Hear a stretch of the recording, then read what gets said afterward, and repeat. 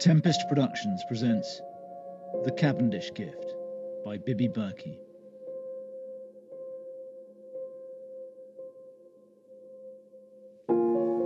This is London. You will now hear a statement by the Prime Minister. I am speaking to you from the Cabinet Room at 10 Downing Street. This morning, the British ambassador in Berlin handed the German government a final note stating that ich anständig meine Zeit verwendet habe im Dienste meines Volkes. Gib du jetzt deine Stimme ab. Wenn ja, dann tritt für mich ein, so wie ich für dich eingetreten bin.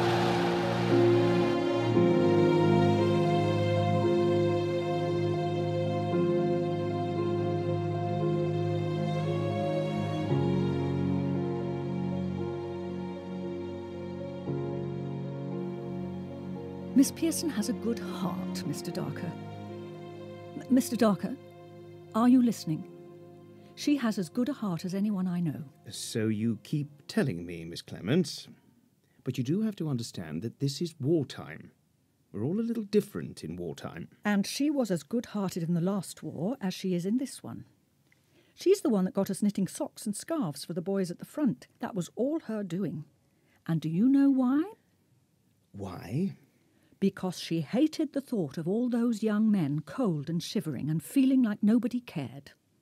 She cared very much. That's the kind of heart.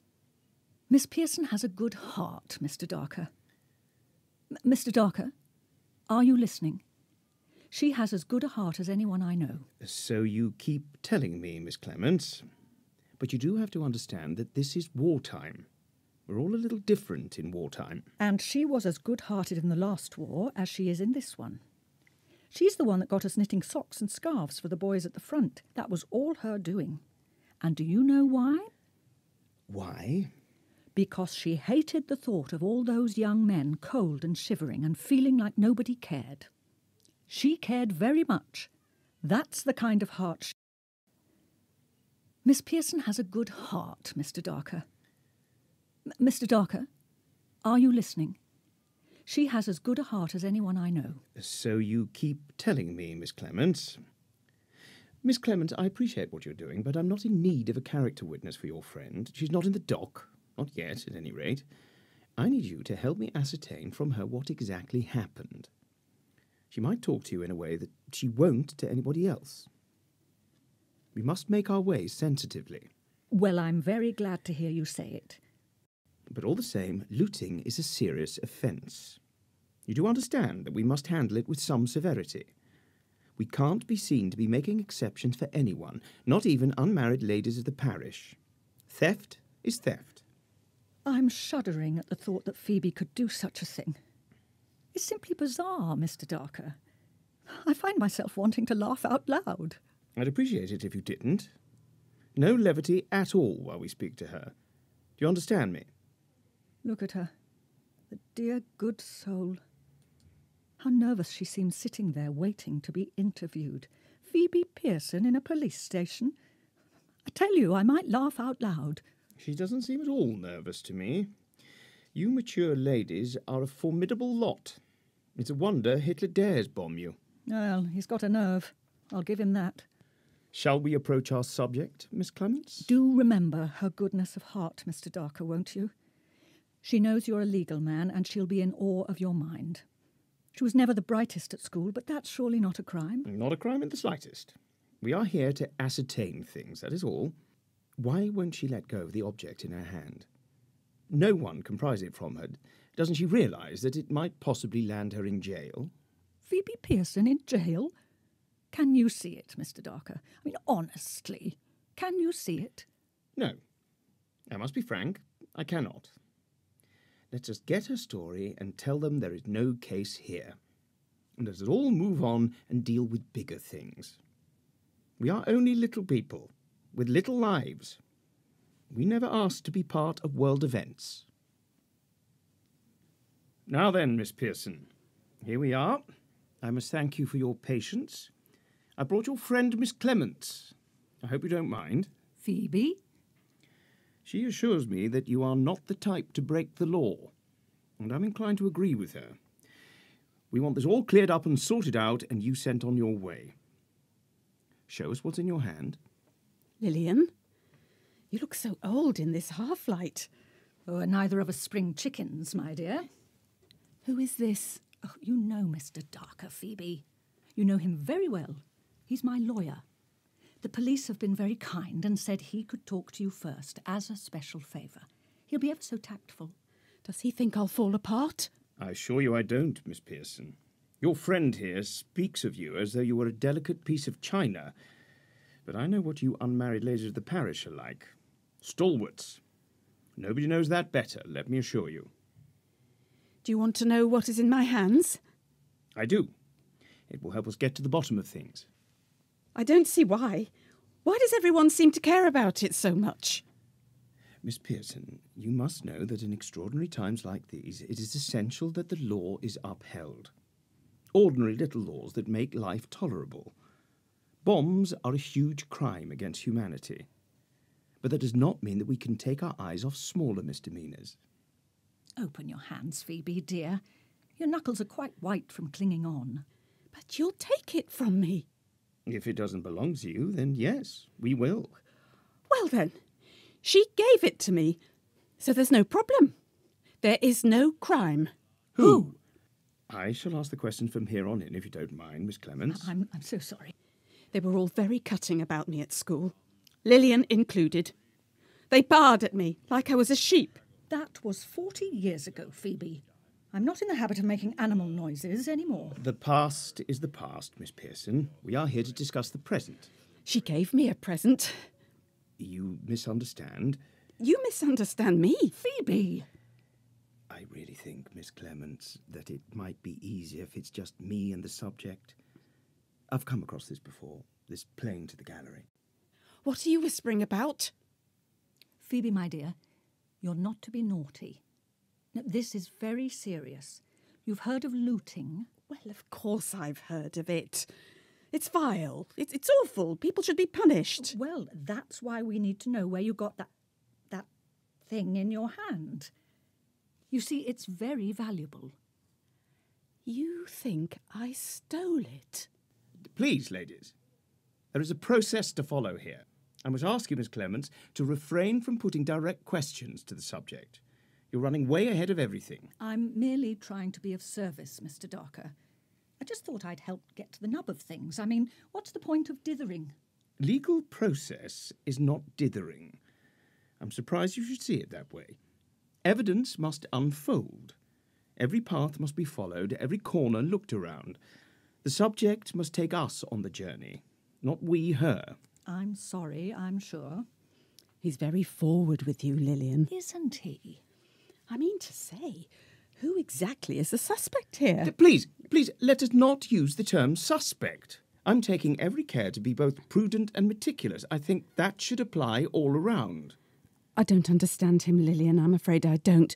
What does he want from me? Now, Miss Pearson, I must introduce a new name to the proceedings. I want you to think very carefully when I say it. Are you ready? What does he want from me, Lillian? Are you listening to me? Please listen to Mr. Darker, Phoebe. Mrs. Emma Cavendish. Do you know that name? Who's that, then? Oh, Phoebe. You know who that is. Margaret Cassidy's eldest. Lives on Harper Street. Lived, at any rate. Now, this is becoming exasperating. Please, I must ask you to remove yourself from the questioning. Are you a solicitor, Miss Clements? Of course I'm not. Are you a police officer? You know I'm not, Mr. Darker. Then the floor must remain mine. And you, Miss Clements, are lucky even to get a seat. Well, I see how it is now. What was your question? What? Oh, my question. I want you to know if the name Emma Cavendish means anything to you. Now, please give me a straight answer, Miss Pearson.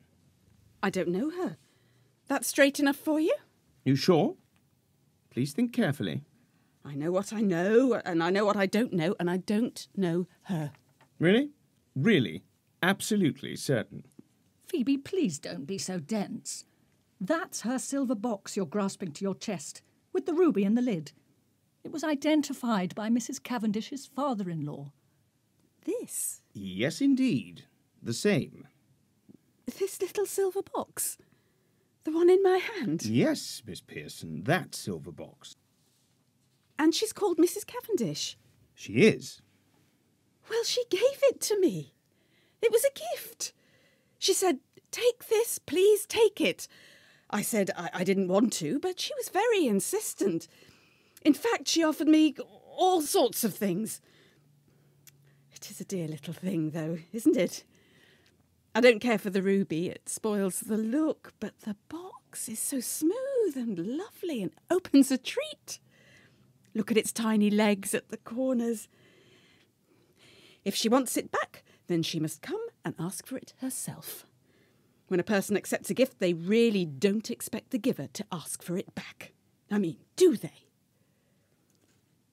Mr. Darker, do you think I might just have a word with you in private? Is it really necessary? Would you indulge me? Very well. Miss Pearson, excuse us. And please stay in your place. You may relax your hold on that box. Nobody's coming to take it from you. But I would ask you to look closely at it while we are gone, and then look just as closely into your own soul. I'm wondering if we should take another tack, as it were. Another tack? What are you implying? My methods are standard. They are tried and they are tested. What tack could you possibly be suggesting? Well, I'm just wondering if we should delve a little more into the psychological. Miss Clements, must we have this conversation? I beg of you that we don't. I really don't want to step on your toes in any way. And yet you are about to. But I think perhaps the key to questioning Phoebe Pearson lies in her childhood. I don't hold with that kind of business. It's befuddling. It's all speculation. There's no fact in it. All I'm saying is that her rather abrupt way with people might stem from her most unhappy youth. She was adopted quite late, you see, because her mother didn't want her, abandoned her when she was only 6. And when she arrived at our school, she was treated very cruelly.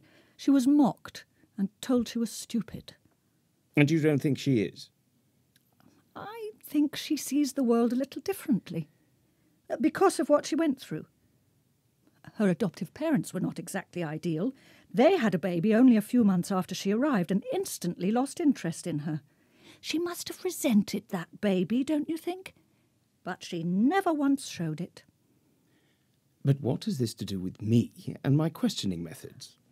I thought if you were made aware of her background, you might tread more gently. You see, I've grown to understand her. I've seen all her little unnoticed kindnesses, her particular fondness for orphan animals. If she says that trinket was given to her, then I'm inclined to believe her.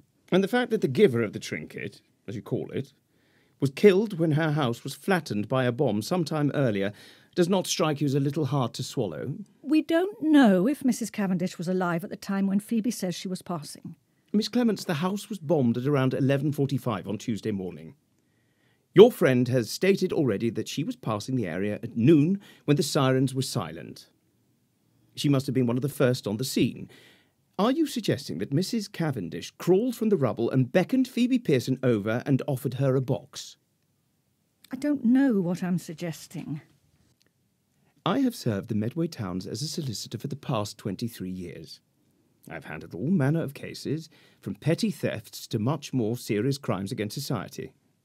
I have some idea of the way these things go. It's denial, denial, denial all the way, until at some point they crack. They realise that lying is not only a bad idea, but very tedious to keep up. Yes, but it's not lying, is it? She's not lying. She's incapable of lying. She's the most painfully frank individual I know. Her first words to me were not, "Hello, Lillian," or "How nice to see you, Lillian." She just commented on how old I looked. No, she doesn't lie. It's just a case of our asking the right questions. You're suggesting to me that my questions are wrong. You say that to me, a solicitor. Oh, I don't know what I'm saying anymore. I don't wish to offend you, Mr. Darker. I only wish to be of service and to help dear Phoebe along the way. Then the best thing you can do is keep your eye on the facts, Miss Clements. The bomb that hit the Cavendish home on Tuesday morning was so powerful it took out 3 other houses completely. Mrs. Cavendish was in the house at the time with her 2 youngest children, a 3-year-old and an infant. All 3, tragically, were crushed by a falling external wall. They were found there by the auxiliary fire brigade at 14 minutes past 12, when the area was deemed safe to approach and the fires put out.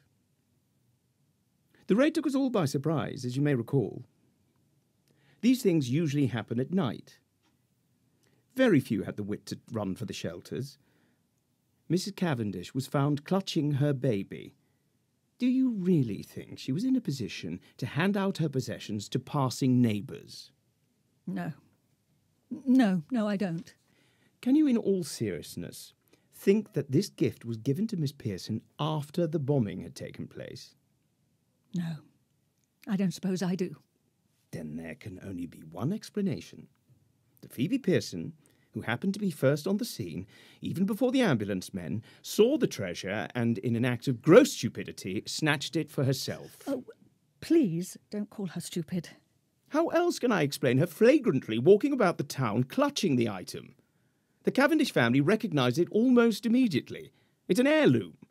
It's very valuable and very easy to spot. The ruby in the lid gives it away at once. Oh, Phoebe, what have you done? They've suffered enough, don't you think? With their son away at war, their daughter-in-law and their 2 grandchildren killed so horribly, so randomly. Should they feel insulted as well as heartbroken? How would you feel to see this family heirloom brazenly touted about the town days after it was taken from the ruins of your happy family home? Then let's do what we must. But please don't judge her badly. If she was, as you say, acting rashly and stupidly, then she can't help herself. She doesn't make a habit of looting bombed-out buildings. Why she did it this time we may never know. Well, we must have a jolly good go at it. We owe her that much. Now, are you ready to come back in with me that we may finally get to the bottom of things? I need your support, Miss Clements. Preferably your moral support, not your outspoken suppositions. Why were you gone so long? I'm hungry. Does nobody care? My lunchtime was 18 minutes ago. Honestly, Phoebe, don't you think this might be a bit more important than your lunch? I don't see how. Miss Pearson, I'm going to ask you about the circumstances around your acquisition of the Cavendish silver box. Are you now? I'd like to know what you were doing in the area at the time. I can't remember. Phoebe, of course you can.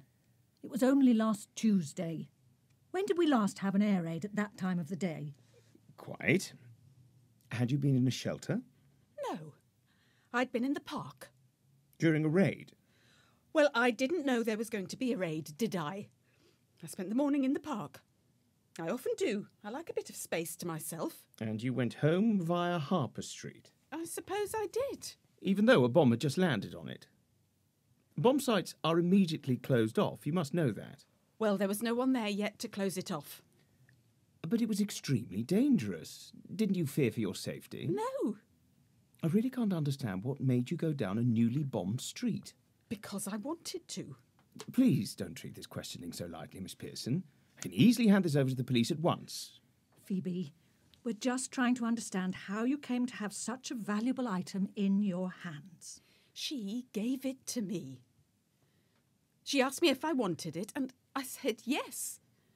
She offered me all kinds of things. This is preposterous. You are telling us that Mrs. Cavendish was alive and well despite the complete collapse of her house and offering you the contents of her home. I wouldn't say she was well. She wasn't very well at all. She wasn't alive.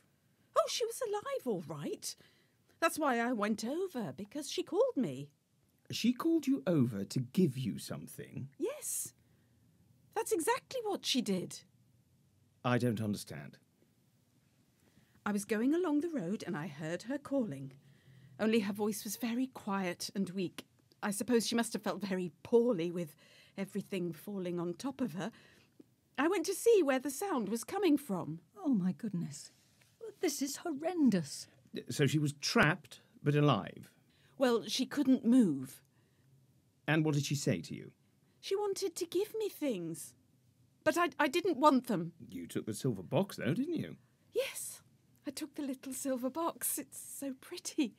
I really wanted that. Phoebe, you're really not helping yourself. Your friend is right, Miss Pearson. She has tried to impress me with the goodness of your heart, but I'm struggling to find evidence for it in this scenario. If Mrs. Cavendish was alive, as you state she was, and I very much doubt it, then why didn't you call the emergency services at once? They'd be there soon enough. Well, why didn't you pull her to safety? She never asked me to. Oh, dear Lord! Lillian, why is he so upset with me? What have I done wrong? Oh, Phoebe. I feel like I'm at school again, or in the nursing home, or anywhere where people always tell me how stupid I am, how slow and dull. That's why I take myself off to the park, because I can walk and walk and walk and nobody bothers me. Even in an air raid? What do I care? It's like rain, it's like a storm, that's all. It's all noise. Anyway, you're better off outdoors than under bricks and mortar, aren't you? Children should be kept outdoors these days. That's my view. I really don't know what to think. I really don't. May I go? I'm hungry. Can she go, Mr. Darker? I'm finding this very wearing. I doubt we'll get anywhere with her. I can hear you, you know. You're like all the others who talk in front of me like I'm witless, as though I'm too dense to understand. One moment, ladies. It appears I'm wanted. Please, Miss Clements, remain silent while I am away. I shan't be long. Silent, now. Of course, Mr. Darker. Phoebe, you really are being beyond queer, you know. I saw you on Tuesday afternoon, and you never indicated for one moment that such terrible things had happened. I'm going to leave now. You certainly are not. Mr. Darker is here to help you and to get to the bottom of things. I expect the police want to know what's taking him so long. What do you want me to say, Lillian? Tell me what to say, and I'll say it. Tell them you found it. It was so far away from the bomb site that you had no idea where it had come from. The blast must have hurled it far from home. Tell them that you were going to bring it back, but please, don't bring that poor woman's name into it. Her family has suffered enough. She wanted me to have it. Oh, for the love of God. It's nice when there are presents, when someone thinks about you. And it's so nice when they need you. You don't feel left behind anymore. I love to hold things in my hands, Lillian. Don't you? Look at it. Isn't it the most perfect thing you've ever seen? Nobody gave it to you, Phoebe. You took it. And if you can live with that, then God save you. Oh, I dare say there are worse crimes being committed these days. She did so give it to me. She offered me other things, and I didn't want them. She told me to take them, but I wouldn't. What would I want with them? What other things, Phoebe? I mean, what does it matter what she offered you? The poor woman was dying. She wasn't in her right mind. Well, she shouldn't have called me over. I didn't want to stop anyway. Did she really call you over? Have you made all this up out of mischief?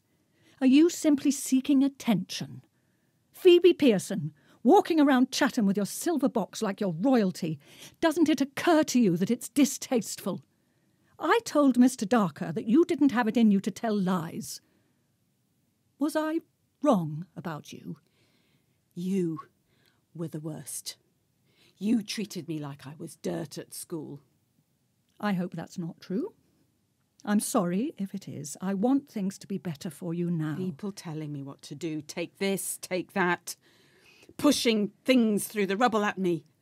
I won't be told what to do. What things, Phoebe? What things? You know perfectly well what I'm talking about. I don't. And you wouldn't have taken it either. Oh, dear God. He thinks he knows what we're like, your lawyer friend. But he doesn't know us. He doesn't know how empty and pointless everything about us is. Phoebe, for God's sake, don't say anything. Don't tell him what you've done. Why should you care about me now? You never have before. That's not true. I just didn't understand you. I wanted to. I always wanted to help. If you say so. All I remember is being laughed at behind my back. Have I so totally misunderstood you?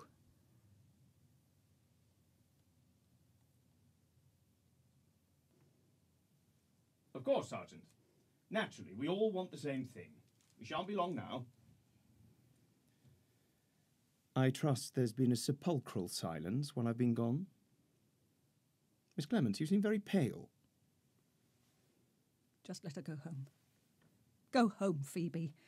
I don't want to see you. What on earth can you mean? No one's going anywhere. I'm hungry. Get up. Get out of my sight. Now stop this at once.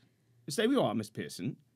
I said stay where you are. You can't tell me what to do. None of you can. I'm going for my lunch. Stop at once. You can't make me.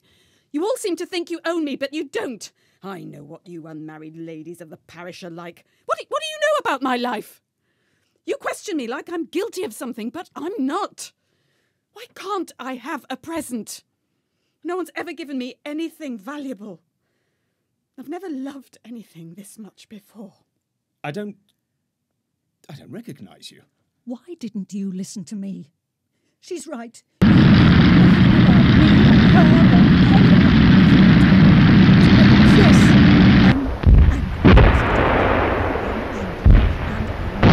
And I'm broken-hearted. Don't you utter another word from yes, unless it's making a statement to the police. I am in the experience of the past. Oh, please, just shut up. What has happened?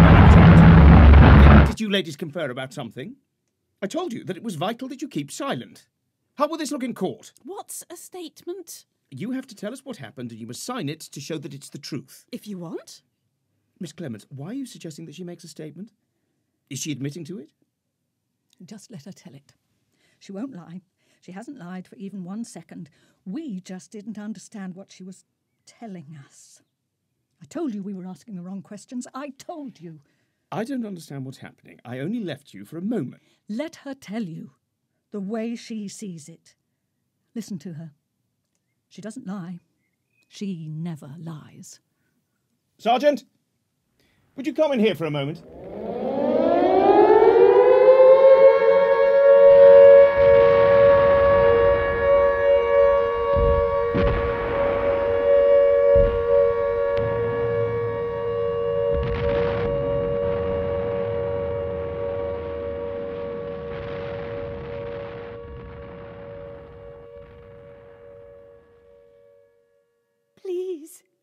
Please, you over there, please help me.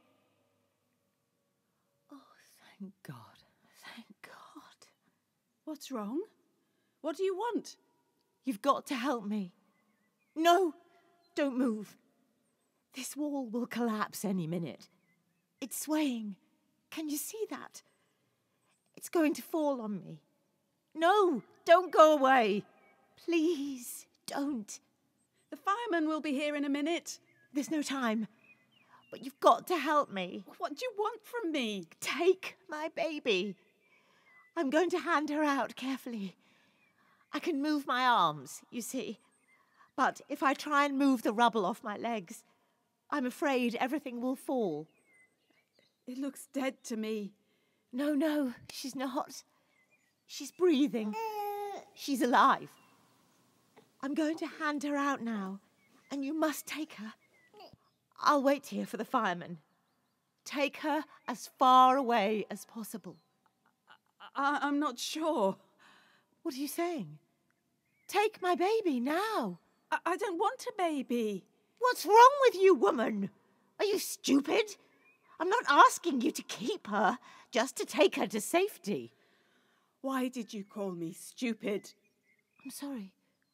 I'm so sorry. Please don't go. I need you to help me. What? What are you looking at? You like that? You want it? Take it. It's yours. What is it? It's a box. It's a beautiful box. It's very valuable. Go on, take it. I'm giving it to you. It's mine? Yes, it is. It's all yours. Now wait there. I'm going to hand you the baby. Are you ready? But I don't want a baby. God, what's wrong with you? I'll just take this. Please, please. That wall is not going to stay upright. It's toppling. I haven't got long. It's all right. They're coming. They'll help you. Just be patient. You'll be all right. I've got to go now. Come back. Please, don't leave us here.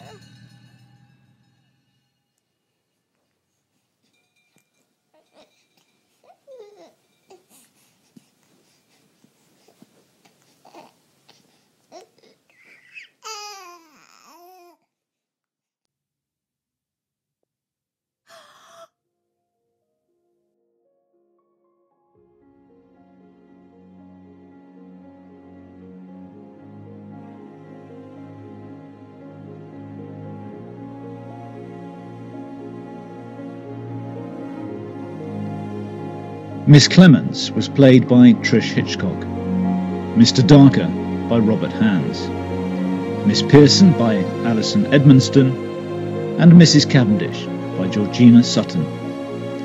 The Cavendish Gift was written by Bibi Berkey and directed by Mark Lingwood. It was brought to you by Tempest Productions.